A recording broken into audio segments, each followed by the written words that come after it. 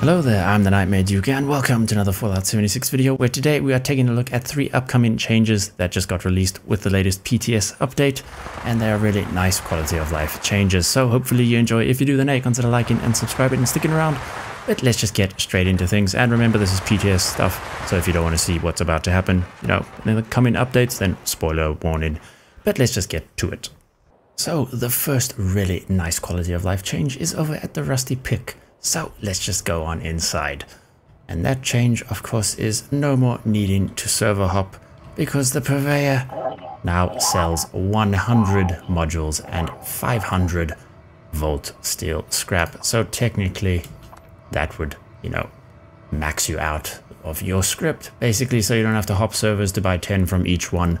There's now 100 available from the purveyor and 500 volt steel, so that is a really nice change to see. And the second change is got to do with auto melee weapons, so stuff like your auto axe, chainsaw, your ripper, buzzblade, etc. They fixed an issue in which automatic weapons were having their action points consumed at a faster rate than intended, so that means your AP will last a bit longer now compared to before.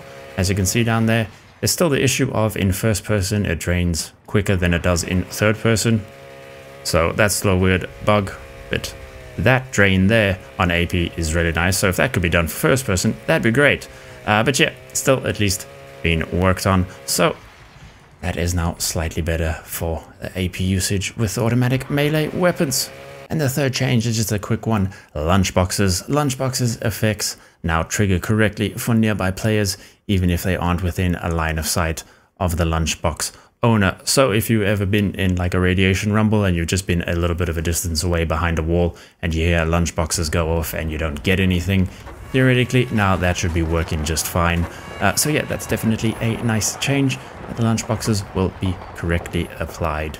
So there you have it, just 3 changes from the latest PTS update that are really nice and will be really nice to have in the live game once it does release, of course. But yeah, for now, hopefully you enjoyed. If you did, then hey, consider liking and subscribing and sticking around for more Fallout content. But for now, thanks so much for watching, and I'll see you in the next one.